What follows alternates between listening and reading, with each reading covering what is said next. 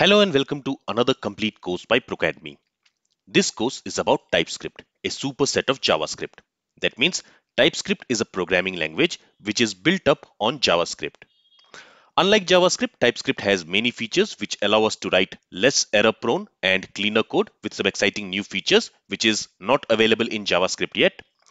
So in this course, you will learn all about TypeScript from scratch. You don't need to know anything about TypeScript to get started. But if you have a basic JavaScript knowledge, that is more than enough to get started with this course. In this course, you will learn all the basics of TypeScript, how it works, why we use it, and the different advantages it provides over using JavaScript.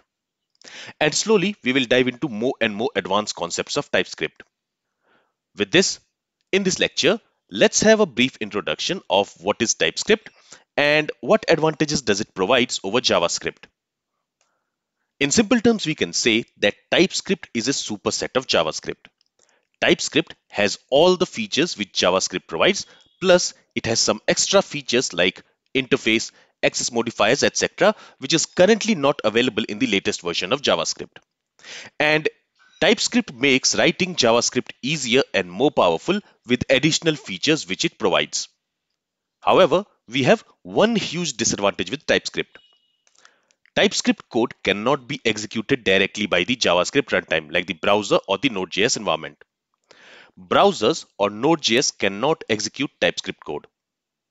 Then why should we use TypeScript, and more importantly, how do we execute it? We have already answered the first question before. Why should we use TypeScript? TypeScript has additional features which does not exist in JavaScript, and hence it makes writing JavaScript code much easier and faster and also less error prone with TypeScript. Now to answer, how can we execute TypeScript code? TypeScript is not just a programming language. It is also a tool. It is a very powerful compiler which can run and compile TypeScript code into JavaScript. So when you run TypeScript code, it gives you JavaScript code in return. And JavaScript code can be executed by JavaScript runtime like browser and Node.js. So using TypeScript, we write TypeScript code where we can utilize all the new features of TypeScript. And at the end, we get JavaScript code from that TypeScript code, which can be executed by the browser or other JavaScript runtime. We do not write JavaScript code directly when working with TypeScript. Instead, we write our code in TypeScript, and when we compile that TypeScript code, it gets converted into JavaScript. Now, that brings up one another very important question. How can TypeScript use new features which is not available in JavaScript, and at the end, it gives us regular JavaScript code? The answer is the TypeScript compiler compiles the new features of TypeScript to JavaScript using some workarounds in JavaScript. For example, we can write some code in TypeScript using its new features in a nice and simple way. But when it gets compiled to JavaScript, there that same nice and simple code will have complex JavaScript logic and syntax to achieve the same thing. So there is no magic here. Of course, TypeScript cannot output some JavaScript code with features which JavaScript does not support. While converting TypeScript code to JavaScript, the new features will be converted to JavaScript code using existing features of JavaScript. But in TypeScript, that code will be easy to write with new features. But same code in JavaScript will be a little bit complex and will use existing features of JavaScript.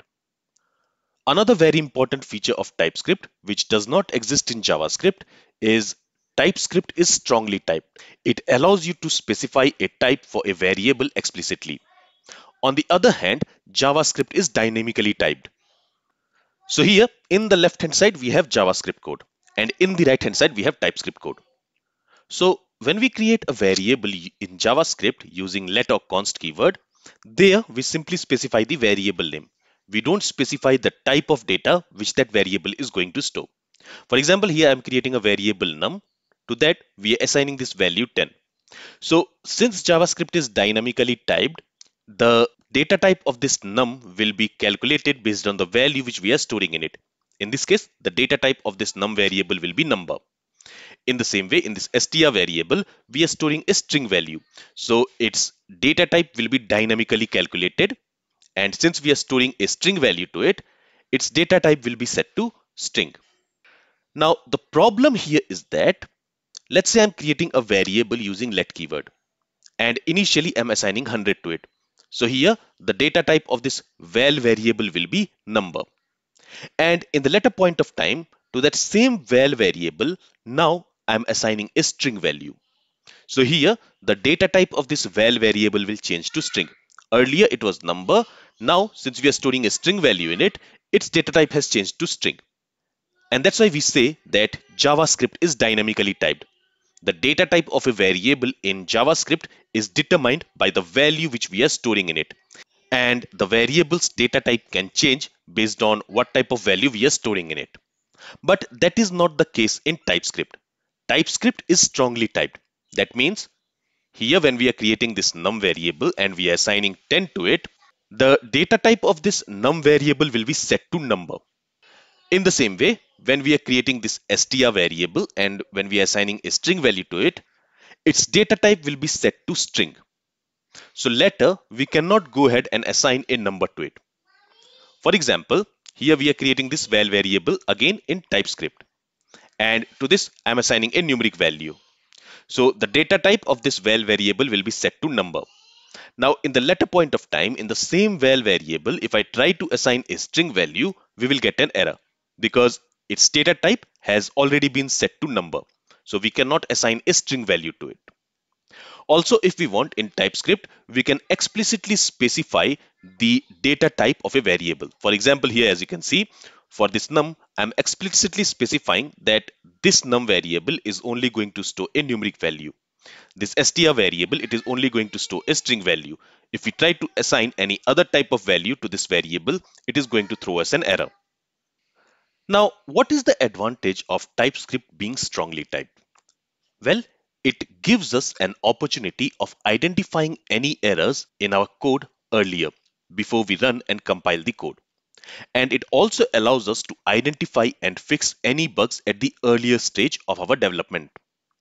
Let's understand this with an example. So, again, in the left hand side, I have JavaScript code, and in the right hand side, I have TypeScript code. And here, what we are doing is we are creating a function called add, which should add two numbers and return us the result. Now here, when we are specifying this parameter num1 and num2, we are not specifying that this num1 and num2 should only receive a numeric value, right? Because that is not possible in JavaScript. You cannot specify a data type for a variable or a parameter. So when we are going to call this add function like we are doing here, at that time for this num1 and num2, we can pass any type of value. We can pass a string value, we can pass a numeric value, we can pass a boolean value, we can pass null, undefined, anything. And that will be assigned to this num1 and num2 parameter. So in this case, if a user tries to add two numbers, 3 and 5, but he has passed that number as a string value, like we are doing here, in that case, the expected output will be 8. But here, the result will be 35. Why? Because since we are trying to use this plus operator on two string values, those two strings will get concatenated. It will not add them, it will concatenate them because they are string values. So in that case, we are going to get an unexpected result. But if the same thing we try to do in TypeScript, there we can explicitly specify what type of data we are expecting for this num1 and num2 parameter. In this case, we are explicitly specifying that for num1 and num2, we only want to get the numeric value. So while calling this add function, if we try to pass a string value or a boolean value for this num1 and num2, we will immediately get an error and we can rectify it. So here the TypeScript will only allow us to pass a numeric value for this num1 and num2. And in this way, we can avoid that bug. We can avoid that unexpected result. So this is the advantage of TypeScript being strongly typed. And we are going to talk about this feature in great detail in our coming lectures in this course. So let's quickly recap the advantages of using TypeScript, which we have talked about so far. First of all, we can explicitly specify the data type of a variable, which allows us to catch any error and avoid bugs while writing the code. Another advantage which we talked about is TypeScript also provides extra features which is not available in the current version of JavaScript. And this makes writing certain logics in TypeScript easy and simple. Without these features, writing the same code writing the same logic might be a little bit complex, but using the new features, it makes writing the complex code easier and simple, and also less error prone. Apart from new features, TypeScript also has meta features like decorators, which we will talk about in great detail in this course. And TypeScript is also highly configurable. In this course, you will also learn in detail about TypeScript compiler and how to configure it.